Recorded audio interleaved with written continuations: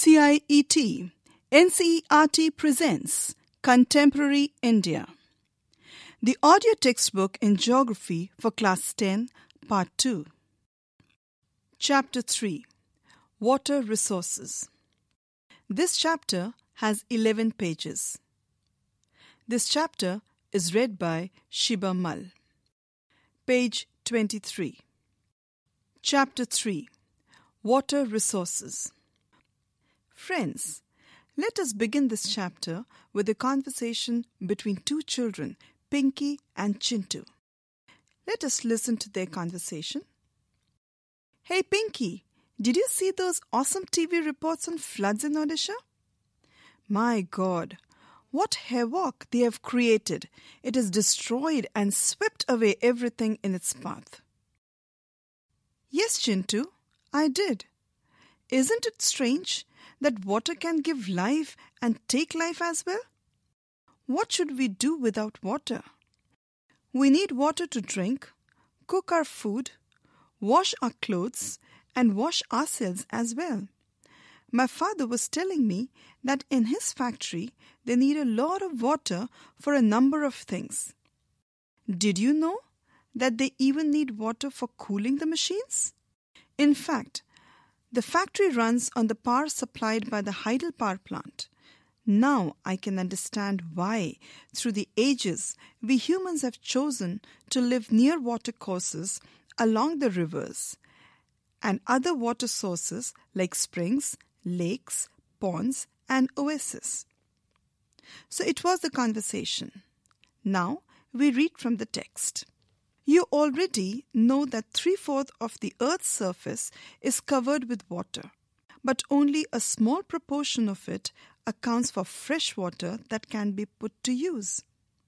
This fresh water is mainly obtained from surface runoff and groundwater that is continually being renewed and recharged through the hydrological cycle. All water moves within the hydrological cycle, ensuring that water is a renewable resource. You might wonder that if 3/4 of the world is covered with water and water is a renewable resource, then how is it that countries and regions around the globe suffer from water scarcity? Why is it predicted that by 2025, nearly 2 billion people will live in absolute water scarcity? Water.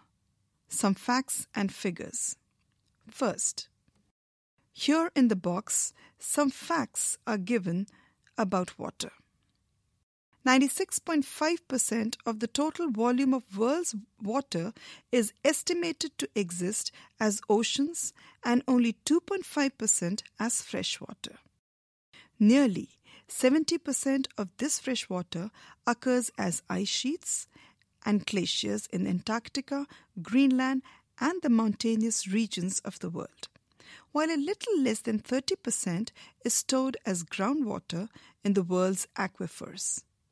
Second, India receives nearly 4% of the global precipitation and ranks 133 in the world in terms of water availability per person per annum. Third, the total renewable water resources of India are estimated at 1,897 square kilometre per annum. Fourth point. By 2025, it is predicted that large parts of India will join countries or regions having absolute water scarcity. Source: the UN World Water Development Report 2003. Page 24. Water scarcity and the need for water conservation and management. Given the abundance and renewability of water, it is difficult to imagine that we may suffer from water scarcity. The moment we speak of water shortages, we immediately associate it with regions having low rainfall or those that are drought-prone.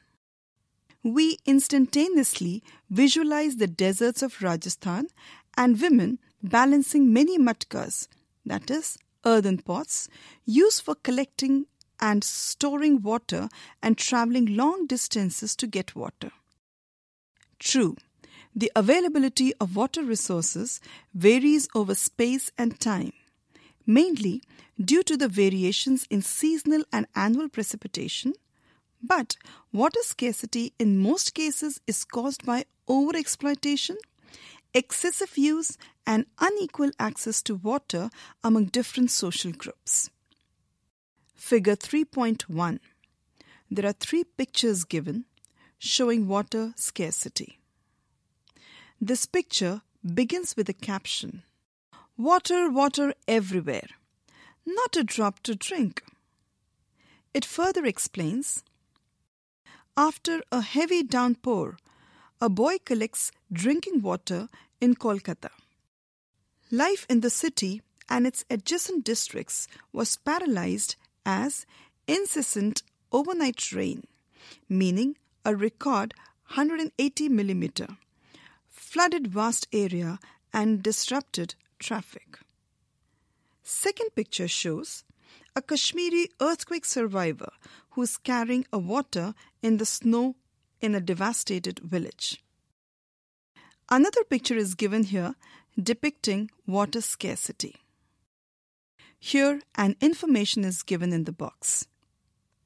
According to Falkenmark, a Swedish expert, water stress occurs when water availability is between 1,000 and 1,600 cubic meter per person per year. Page 25. From the text. Where is then water scarcity likely to occur? As you have read in the hydrological cycle, fresh water can be obtained directly from precipitation, surface runoff, and groundwater. Is it possible that an area or region may have ample water resources but is still facing water scarcity? Many of our cities are such examples. Thus, water scarcity may be an outcome of large and growing population and consequent greater demands for water and unequal access to it. A large population means more water not only for domestic use but also to produce more food. Hence, to facilitate higher food grain production, water resources are being overexploited to expand irrigated areas and dry season agriculture. You may have seen in many television advertisements that most farmers have their own wells and tube wells in their farms for irrigation to increase their produce. But have you ever wondered what this could result in? That it may lead to falling groundwater levels, adversely affecting water availability and food security of the people. Post-independent India witnessed intensive industrialization and urbanization, creating vast opportunities for us. Today, large industrial houses are as commonplace as the industrial units of many MNCs, that is, multinational corporations. The ever-increasing number of industries has made matters worse by exerting pressure on existing freshwater resources. Industries, apart from being heavy users of water, also require power to run them. Much of this energy comes from hydroelectric power. Today, in India, hydroelectric power contributes approximately 22% of the total electricity produced. Moreover, multiplying urban centers with large and dense populations and urban lifestyles have not only added to water and energy requirements, but have further aggravated the problem. If you look into the housing societies or colonies in the cities, you would find that most of these have their own groundwater pumping devices to meet their water needs.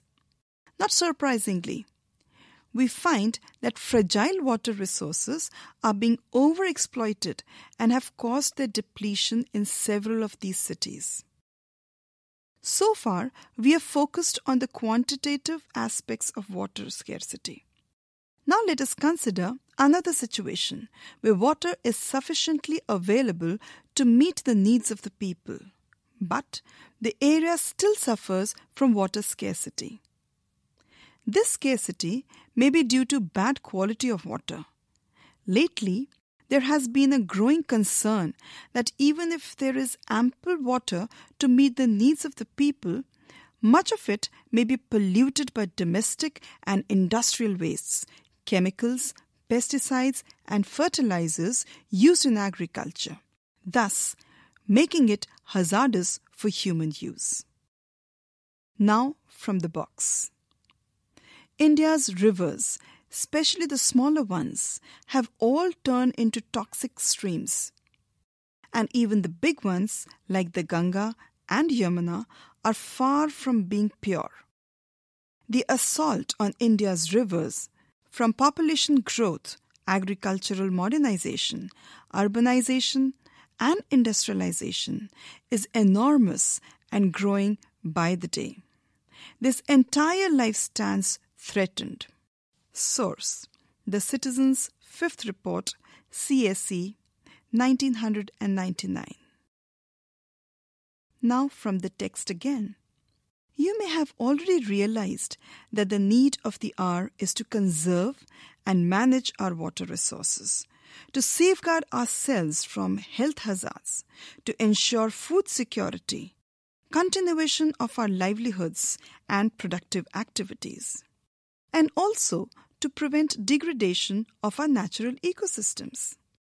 Overexploitation and mismanagement of water resources will impoverish this resource and cause ecological crises that may have profound impact on our lives. For better understanding of the topic, an activity is given here.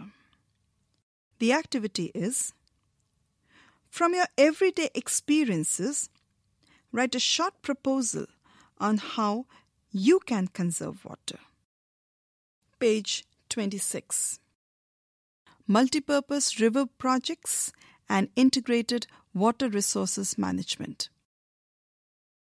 But how do we conserve and manage water? Archaeological and historical records show that from ancient times we've been constructing sophisticated hydraulic structures like dams built of stone rubble, reservoirs or lakes, embankments and canals for irrigation. Not surprisingly, we have continued this tradition in modern India by building dams in most of our river basins. From the box. Hydraulic structures in ancient India. First, in the 1st century BC, Sringavaripura near Allahabad has sophisticated water harvesting system channeling the flood water of the river Ganga. Second, during the time of Chandragupta Maurya, dams, lakes, and irrigation systems were extensively built. Third, evidences of sophisticated irrigation works have also been found in Kalinga, Odisha, Nagarjunakonda, Andhra Pradesh, Bennur, Karnataka, Kolhapur, Maharashtra, etc. Fourth, in the 11th century, Bhopal Lake, one of the largest artificial lakes of its time, was built. Fifth, in the 14th century, the tank in Hauz-Khas, Delhi, was constructed by Iltutmish for supplying water to Siri Fort area. Source: Dying Wisdom, CSE, 1997. Here is a picture given showing Hirakud Dam, figure 3.2. What are dams and how do they help us in conserving and managing water? Dams were traditionally built to impound rivers and rainwater that could be used later to irrigate agricultural fields. Today, dams are built not just for irrigation but for electricity generation, water supply for domestic and industrial uses, flood control, recreation, inland navigation, and fish breeding. Hence, dams are now referred to as multi-purpose projects where the many uses of the impounded water are integrated with one another. For example, in Sutlej-Beas River Basin, the Bhakra Nangal project water is being used both for hydel power production and irrigation. Similarly, the Hirakud project in the Mahanadi Basin integrates conservation of water with flood control. From the box. A dam is a barrier across flowing water that obstructs, directs, or retards the water, often creating a reservoir, lake, or impoundment. Dam refers to the reservoir rather than the structure. Most dams have a section called a spillway or weir over which or through which it is intended that water will flow either intermittently or continuously. Dams are classified according to structure, intended purpose, or height. Based on structure and the materials used, dams are classified as timber dams, embankment dams, or masonry dams, with several subtypes. According to the height, dam can be categorized as large dams and major dams, or alternatively as low dams, medium-height dams, or high dams. From the text.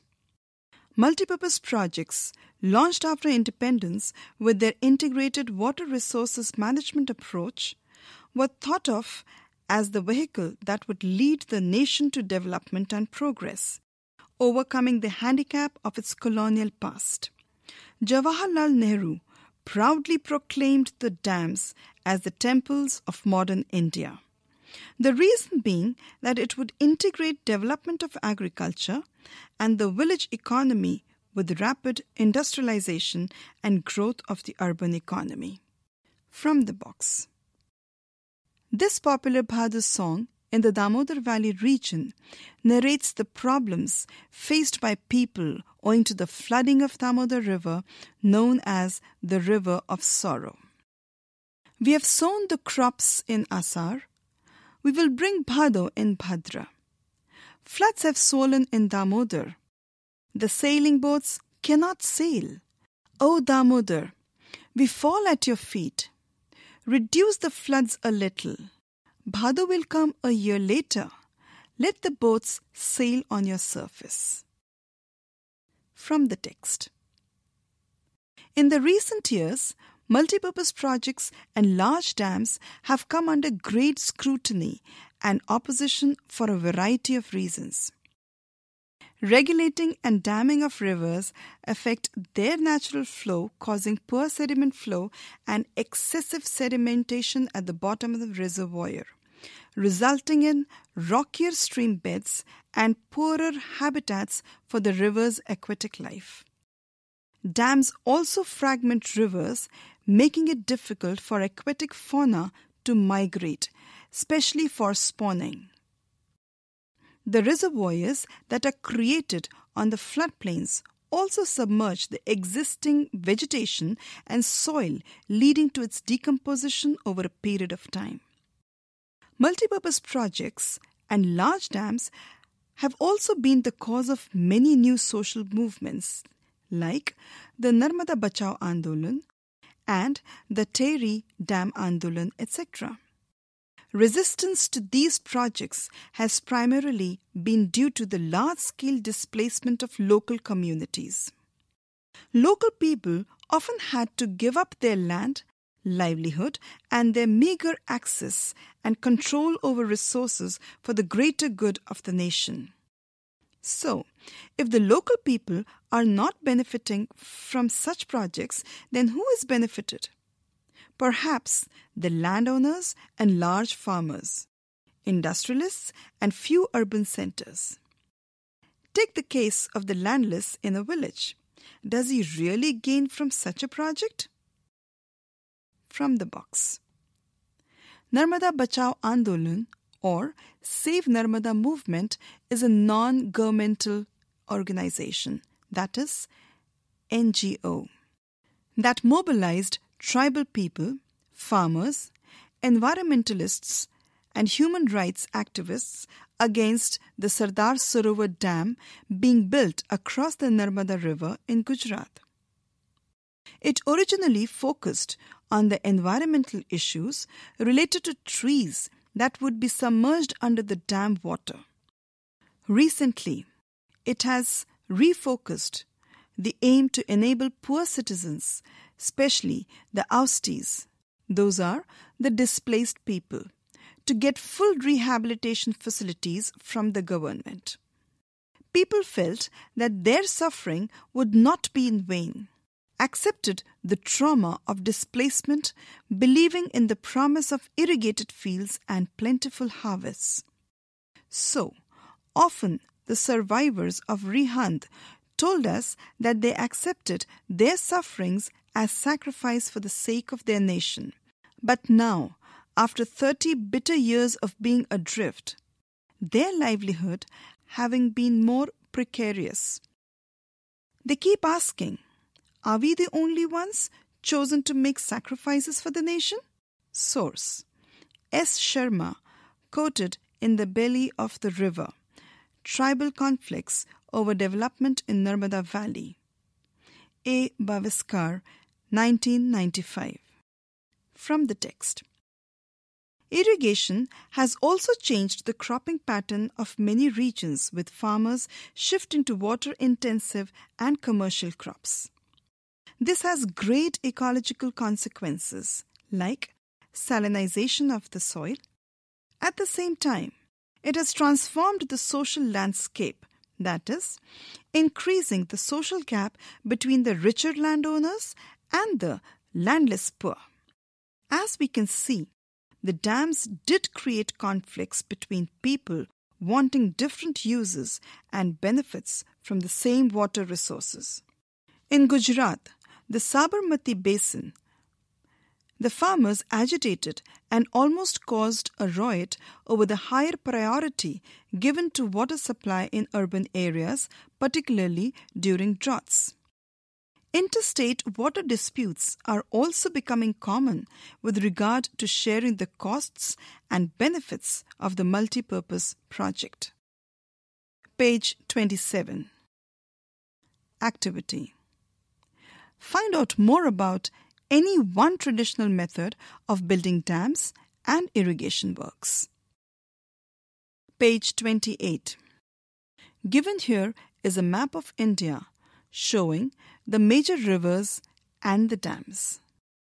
Page 29. Do you know that the Krishna-Godavari dispute is due to the objections raised by Karnataka and Andhra Pradesh governments? It is regarding the diversion of more water at Koyana by Maharashtra government for a multipurpose project. This would reduce downstream flow in their states with adverse consequences for agriculture and industry. Activity. Make a list of interstate water disputes. Now, from the text again. Most of the objections to the projects arose due to their failure to achieve the purposes for which they were built. Ironically, the dams that were constructed to control floods have triggered floods due to sedimentation in the reservoir. Moreover, the big dams have mostly been unsuccessful in controlling floods at the time of excessive rainfall. You may have seen or read how the release of water from dams during heavy rains aggravated the flood situation in Maharashtra and Gujarat in 2006. The floods have not only devastated life and property but also caused extensive soil erosion. Sedimentation also meant that the floodplains were deprived of silt, a natural fertilizer, further adding on to the problem of land degradation.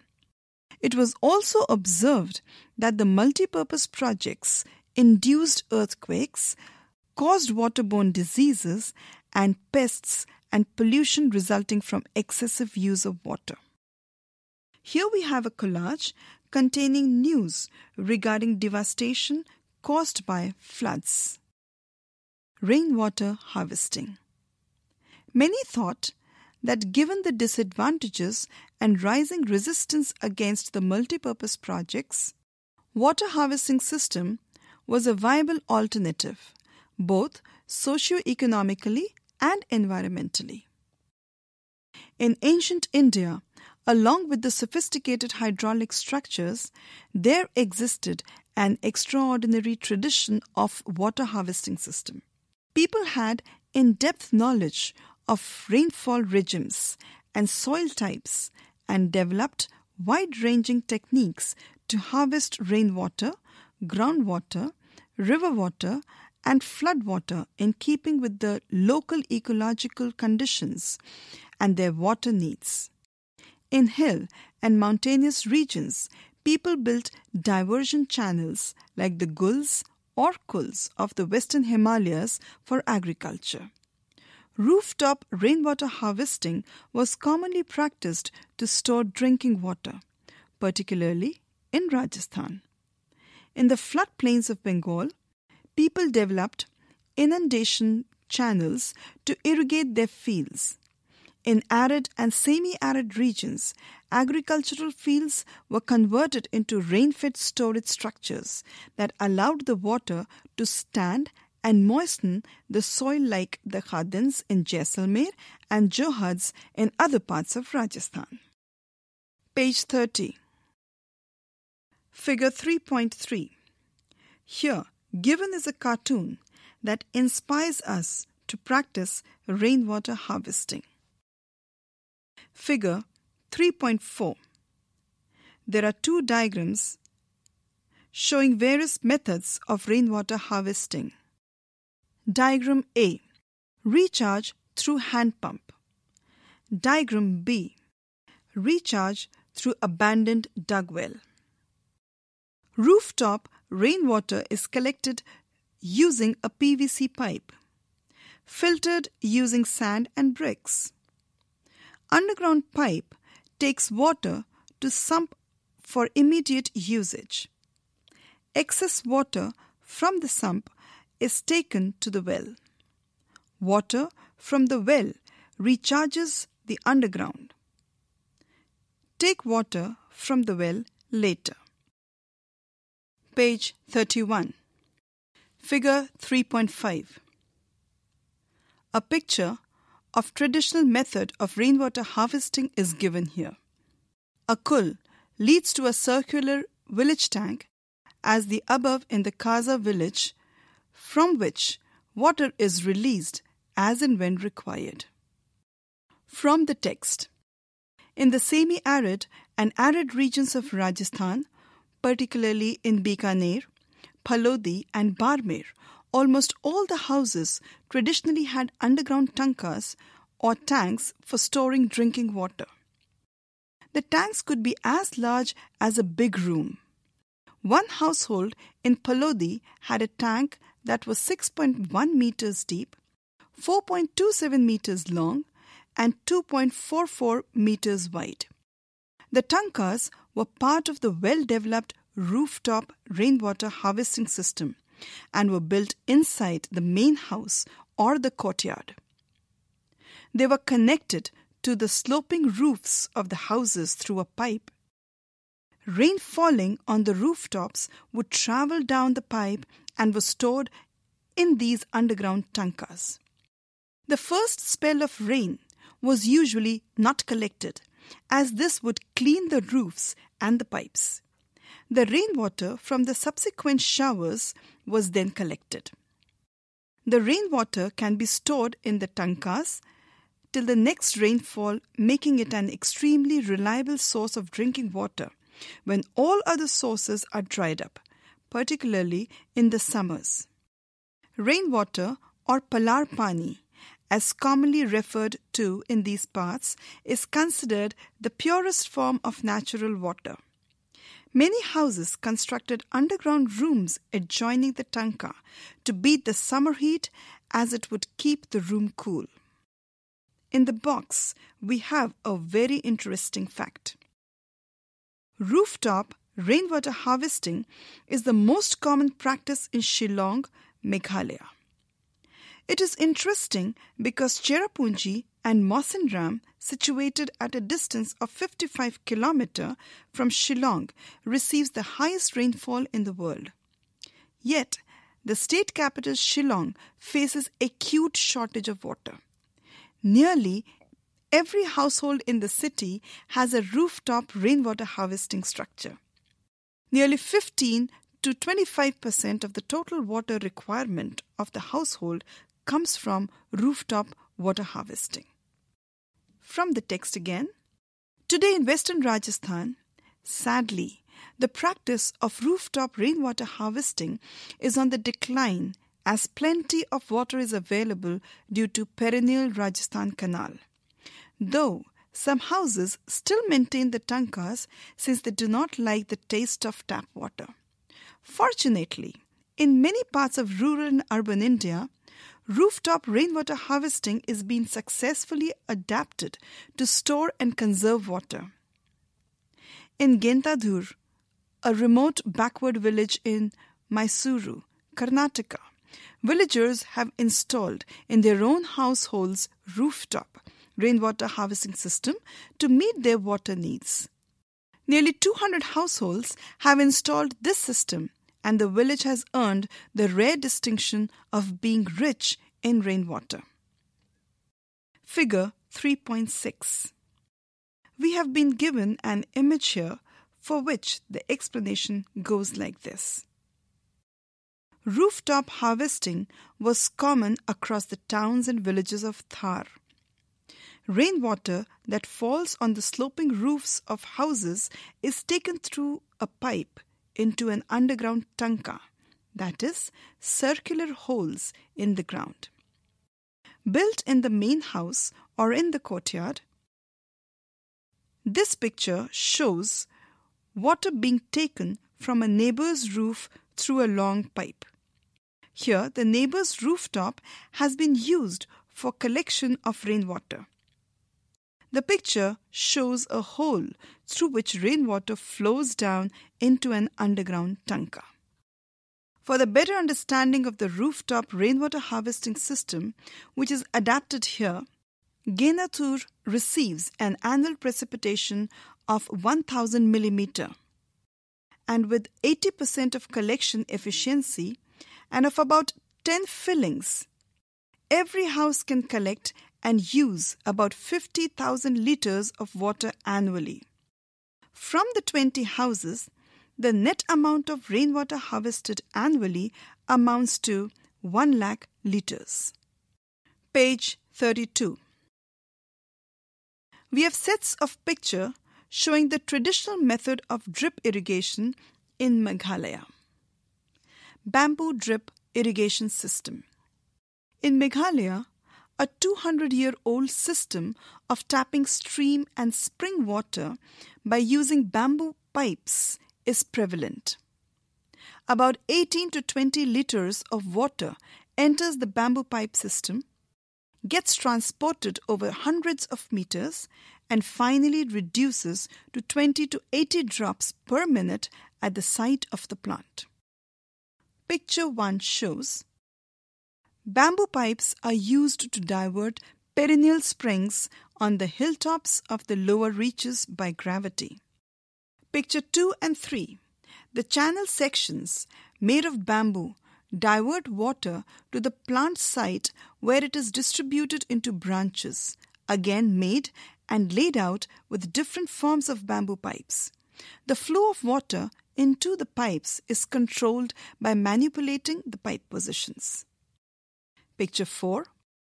If the pipes pass a road, they are taken high above the land. Picture 5 and 6.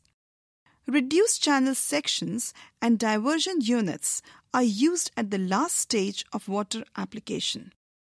The last channel section enables water to be dropped near the root of the plant. Figure 3.7. From the box.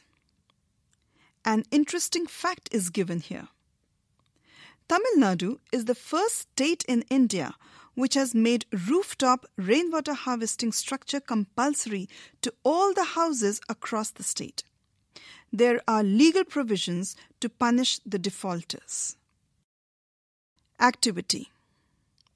Activity number 1. Collect information on how industries are polluting our water resources. Activity 2. Enact with your classmates a scene of water dispute in your locality. Activity. Find out other rainwater harvesting systems existing in and around your locality. Page 33. Exercises. Question 1. Multiple choice questions. Question 1 of 1. Based on the information given below, classify each of the situations as suffering from water scarcity or not suffering from water scarcity. 4 choices are given. A. Region with high annual rainfall. B. Region having high annual rainfall and large population. C. Region having high annual rainfall but water is highly polluted. And D. Region having low rainfall and low population. Question 2 of 1. Which of the following statements is not an argument in favor of multipurpose river projects? The 4 choices are given. A. Multipurpose projects bring water to those areas which suffer from water scarcity. B. Multipurpose projects by regulating water flow helps to control floods. C. Multipurpose projects lead to large-scale displacements and loss of livelihood. And D. Multipurpose projects generate electricity for our industries and our homes. Question 3 of 1. Here are some false statements. Identify the mistakes and rewrite them correctly. A. Multiplying urban centers with large and dense populations and urban lifestyles have helped in proper utilization of water resources. B. Regulating the damming of rivers does not affect the river's natural flow and its sediment flow. C. In Gujarat, the Sabarmati Basin farmers were not agitated when higher priority was given to water supply in urban areas, particularly during droughts. D. Today in Rajasthan, the practice of rooftop rainwater harvesting was gained popularity despite high water availability due to the Rajasthan Canal. Question 2. Answer the following questions in about 30 words. Question 1 of 2. Explain how water becomes a renewable resource. Question 2 of 2. What is water scarcity and what are its main causes? Question 3 of 2. Compare the advantages and disadvantages of multipurpose river projects. Question 3. Answer the following questions in about 120 words. Question 1 of 3. Discuss how rainwater harvesting in semi-arid regions of Rajasthan is carried out. Question 2 of 3. Describe how modern adaptations of traditional rainwater harvesting methods are being carried out to conserve and store water. You were just listening to Chapter 3, Water Resources, that contained 11 pages. This chapter was read by Shiba Mal. Recorded by Shanu Muksim. Program Assistance Vimlesh Chaudhary. Produced by Ajit Horo. This chapter is brought to you by CIET NCERT New Delhi. Thank you.